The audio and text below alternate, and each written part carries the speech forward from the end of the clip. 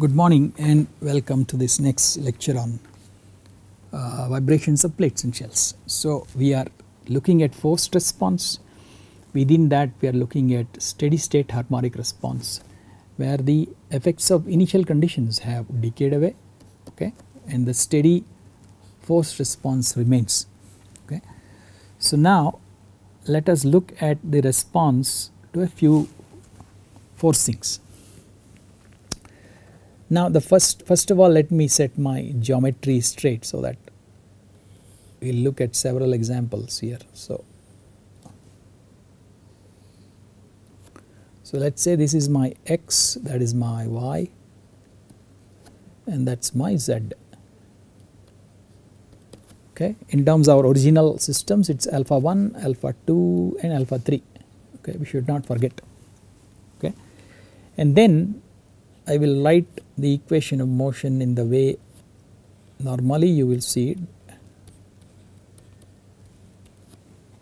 plus 2 del 4 w by del x square del y square plus del 4 w by del y 4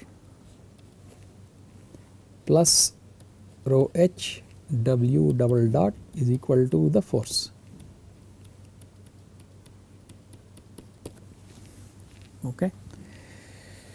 Now let us look at D. D is what? E h cube by 12 into 1 minus mu square. So in terms of mass, length and time, the fundamental units, E is what? Newton per length squared, and Newton is what? Mass into acceleration,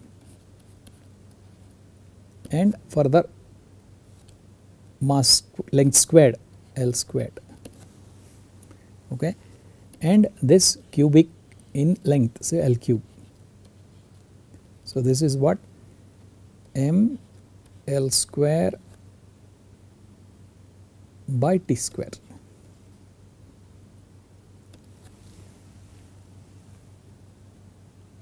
Okay.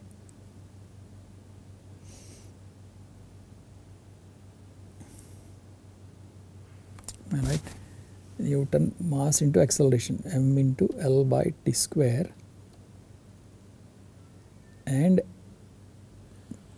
length squared, and h cube length cube. So fourth, yeah, ml square by T square. Okay, that is my D. Further, what I have this term over here, this is single w length, single length over length 4, length 4. Okay. So that is equal to m L cube by T square L4. It is m by LT square.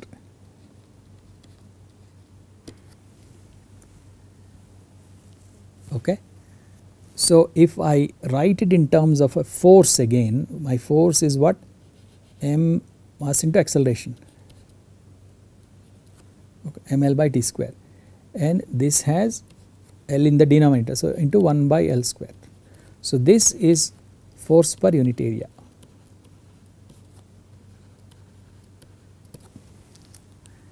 Okay, till this point was D. Okay, then I have included this term over here, which is that term over here.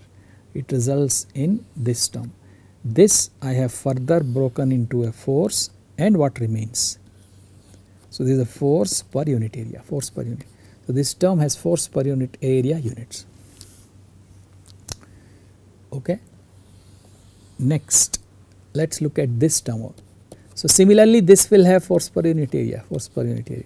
So the equation is balanced in terms of units. So let us look at that term.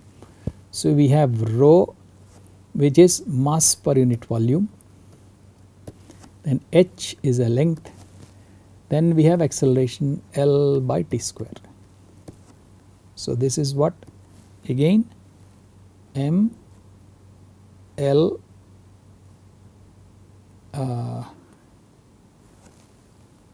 mass per unit volume into length, acceleration is length over t square. So this is again m by lt square, just like this. Okay, this is also m by lt square, which means what? It is force over area, force per unit area, and therefore this force has to be force per unit. Q3 has to have units of force per unit area. So if you are going to apply a force, then it should have force per unit area dimensions. Okay. So units is important. One thing, unit is important. Okay. What is the second thing that is important? It should describe the nature of the force. Describe the nature of the force. Nature of the force.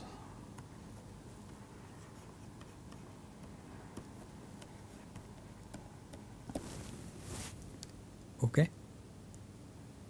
So now if let us say I apply a certain force, apply a certain force,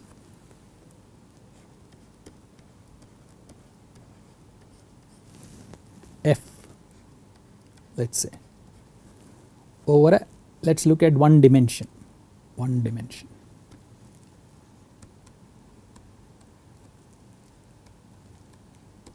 Okay, and that is applied over a length. Okay, that force is applied over a length.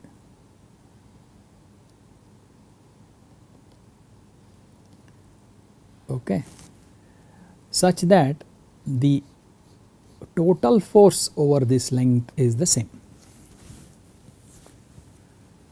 Okay, that means what? I have a length unit, let us say L, and I have a force per unit length F by L. Okay. So force per unit length is applied over this particular length, so that the total force is F. So if the length is made bigger over which it acts, let us say this is L1, this is L2, longer length, then this is F by L2, which is smaller, but the total force remains the same. Okay. So now what do we do? What we have is that suppose we want to apply over a very small length,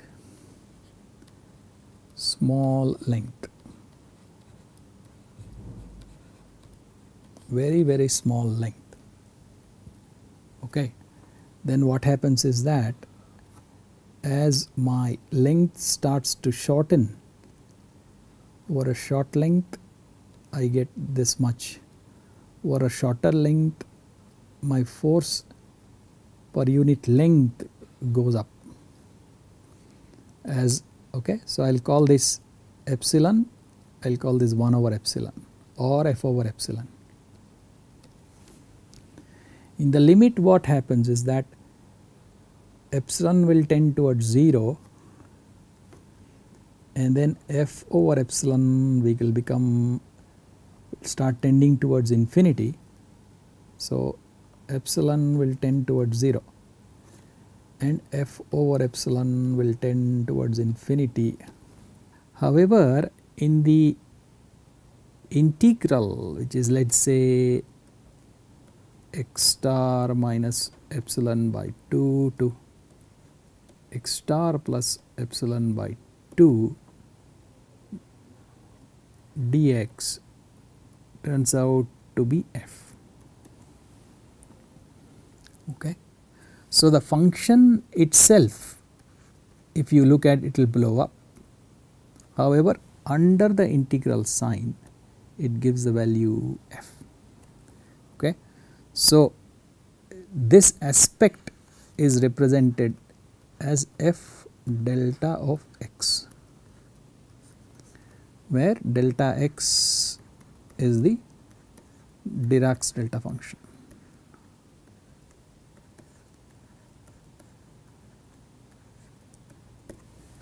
It is undefined at x equal to 0, where the argument goes to 0, it is undefined. However, under the integral f delta x dx, it turns out to be f. Okay.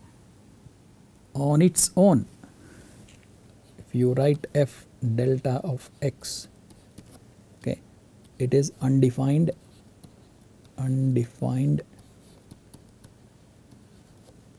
at x equal to 0, where we are looking at interested in. However, if we integrate f delta of x dx, okay, from 0 minus to 0 plus, that is equal to f. Okay, that means the integral of delta over 0 minus to 0 plus is 1. Okay. So now if f times dx integrated is equal to f, then the delta x has units of 1 by length or 1 by x. There is f over here, there is dx over here. So if f times dx is a unit, but after integral it is still f, therefore delta x must have 1 over dx units, okay, 1 over length units. Okay. So a point force is described in 2 dimensions. In this form: the force amplitude delta x minus x star delta y minus y star, wherever it is applied. The force is applied at x star and y star, x star comma y star. Okay. So on the plate the force is applied locally at a point at x star comma y star, and it is described in this fashion. Okay. So now the descriptor is okay, it is describing a point force. What about the units? Well, we said delta x has 1 over length units. So this delta x has 1 over length units, this delta y has 1 over length units, so 1 over length square units. This has force units, so together they have force per unit area units. So that is also satisfied. Okay. So now what? I have d del 4 w del x4 plus twice del 4 w by del x square del y square plus del 4 w by del y4 plus rho h w double dot, and the force now F delta x minus x star delta y minus y star e to the power of j omega t. So this is my Q3 star. This is Q3 star.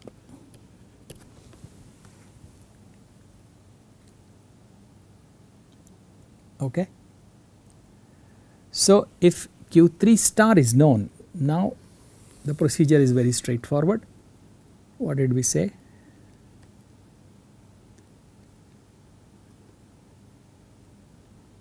So if Q3 star is known, multiply by the mode shape, get Fmn star. If Fmn star is known, gamma tilde Mn is known, if gamma tilde mn is known, eta mn is known. Okay, so let's look at Q3 star here. Okay, so now what is F?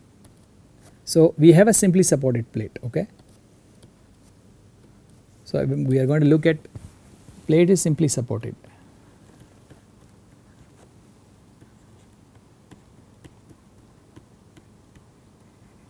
That means my phi mn is sine m pi x by a sine n pi y by b. Okay, so given this Q3 star, let us find Fmn star.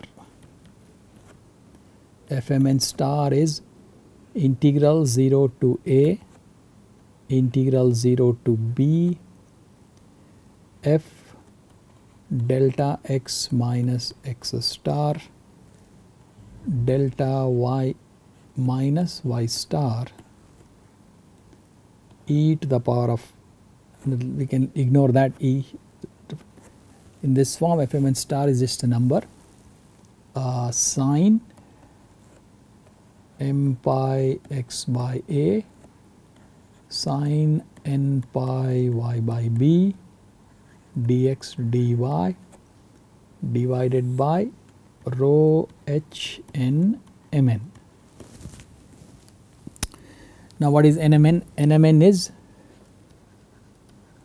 for this simply supported plate, it will be the same for all cases, integral 0 to a, integral 0 to b, phi mn square, which is sine square m pi x by a sine square n pi y by b dx dy.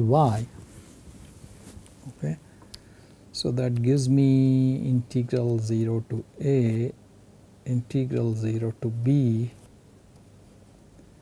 1 minus cos twice m pi x by a by 2. Okay, and 1 minus cos twice n pi y by b by 2 dx dy.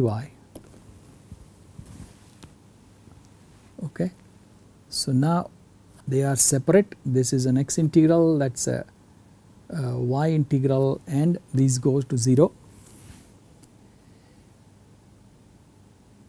Okay, if you do not believe me, you can try it out. So only 1/4 remains.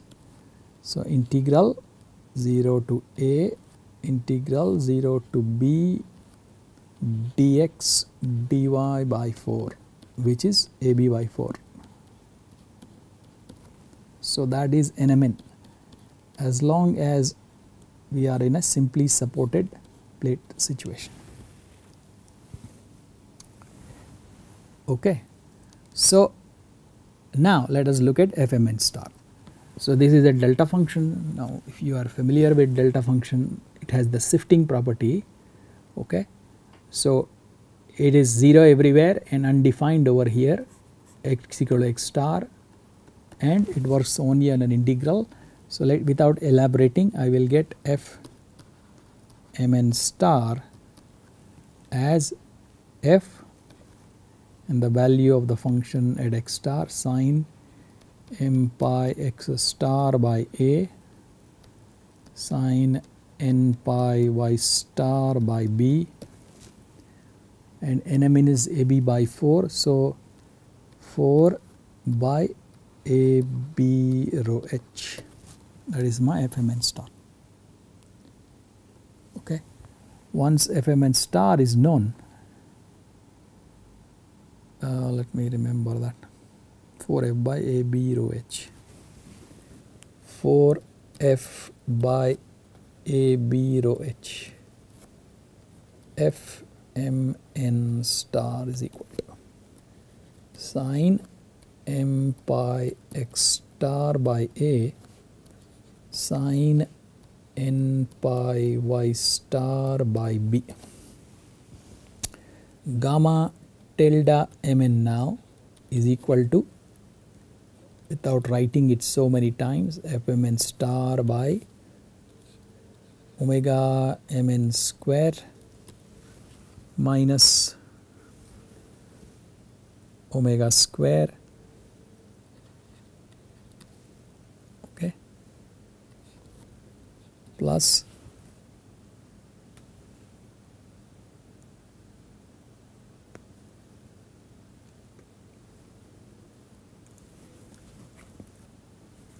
j twice zeta mn omega mn.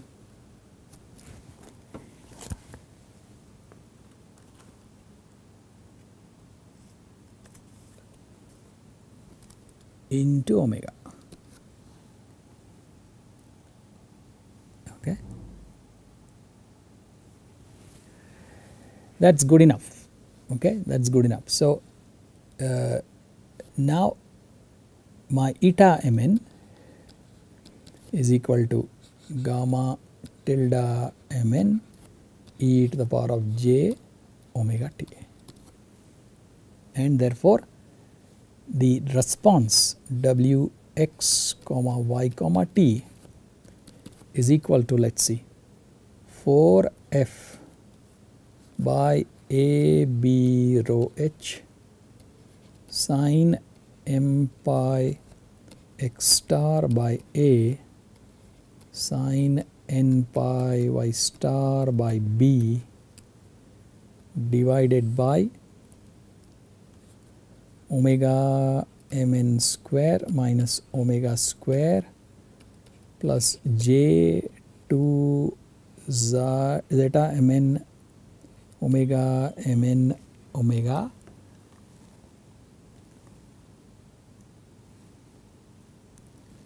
okay.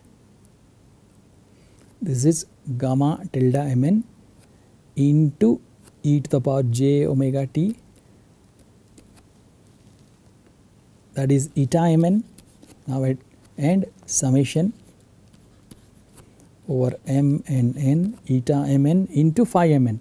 So sin m pi x by a sin n pi y by b.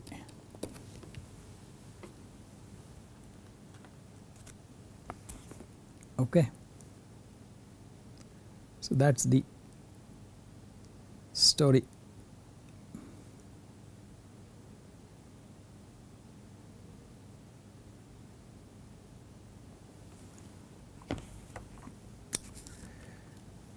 Oh, sorry.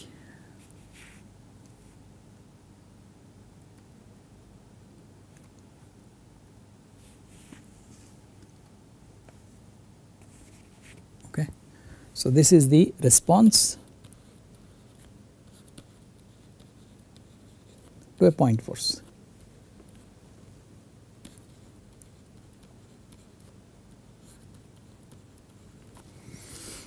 Okay, next I'll just say this here, that please take a note that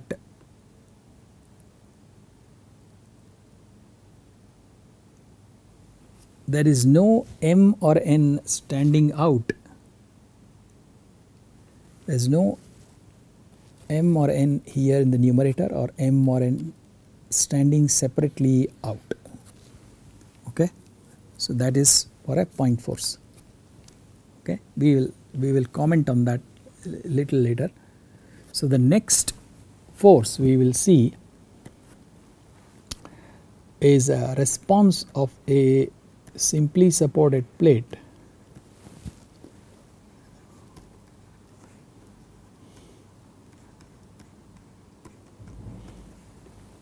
to a uniform pressure.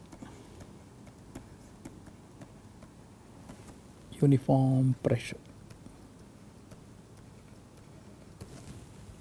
Okay, so what do I mean? I have a plate over here, simply supported this is x, that is y, this is z,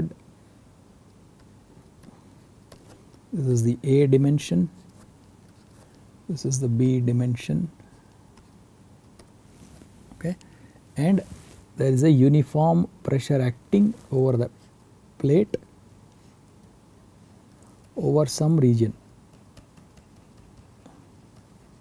over some square region.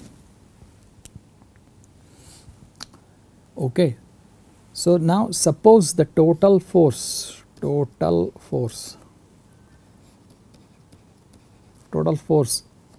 is F, okay, and then this happens to be from A1 to A2 and B1 to B2,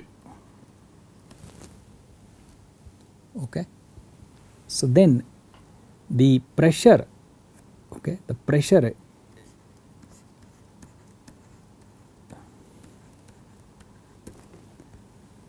let us say this length is A star and this is B star, okay, A2 minus A1 is A star and B2 minus B1 is B star.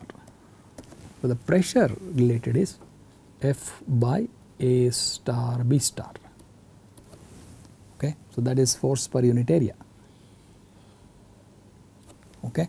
So already the area we have matched, okay. So if I have the plate equation d del 4 w etc plus the mass term is equal to the q3 x comma y comma t, so we have F over A star B star, units is matched, and of course the harmonic part will be there, e to the power j omega t. Now the spatial extent has to be given. The spatial extent is given by h of x minus A1 minus h of x minus A2. So that describes the x direction multiplied by h of y minus B1 minus h of y minus B2, okay, and the Heaviside function has no units. So the units are matched here, the spatial description is matched over here, okay. So now we have the Q3 descriptor, okay. So what is Q3 star? Q3 star is F by A star B star Heaviside x minus A1 minus Heaviside x minus A2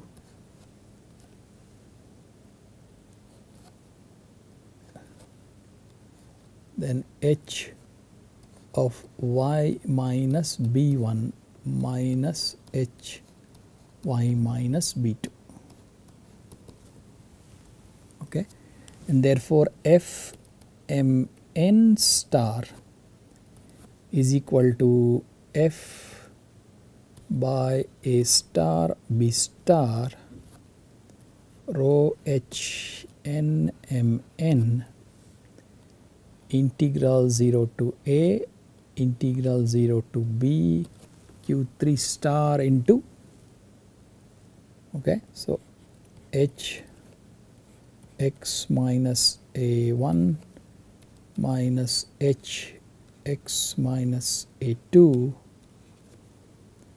into h y minus B1 minus h y minus B2 into sine m pi x by A sine n pi y by B dx dy.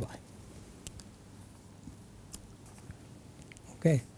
So now what this Heaviside function will do is, it is 0 outside A1 to A2, okay,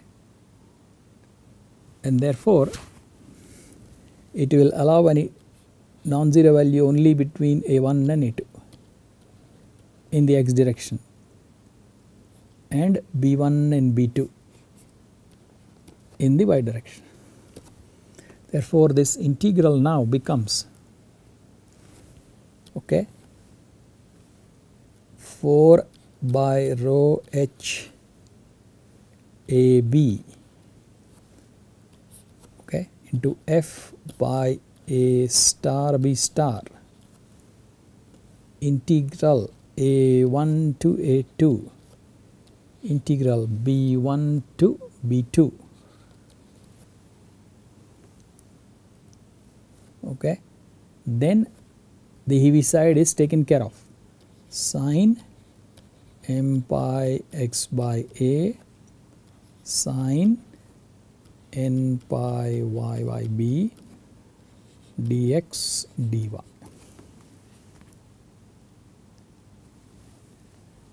Okay. So, how do we do this? So, we have 4f by rho h a b a star b star, x and y are separate integrals. So, I get minus a by m pi cosine m pi x by a from a1 to a2, and again minus b by n pi cosine n pi y by b b1 to b2. Okay. So, this is what 4f by rho h a b a star b star a b by m n pi square and cos m pi x, sorry, m pi a2 by a minus cos m pi a1 by a, okay, into cos n pi b2 by b minus cos n pi b1 by b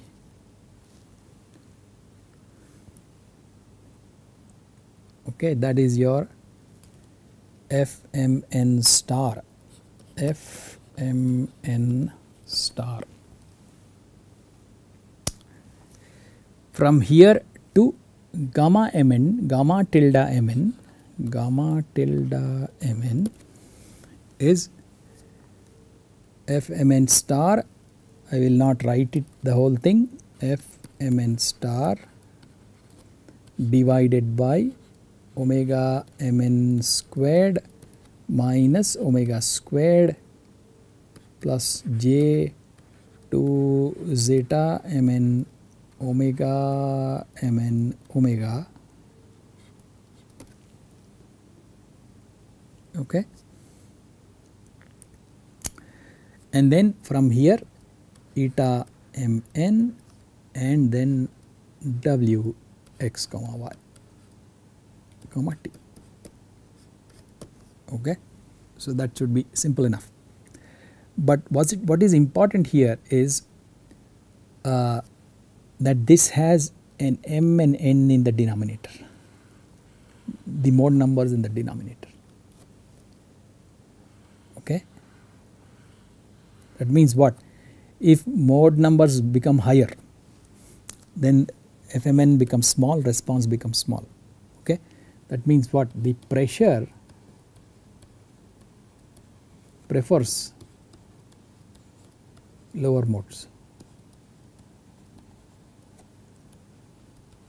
If you apply a pressure in general, you will get a high response at lower modes, okay. Whereas if you remember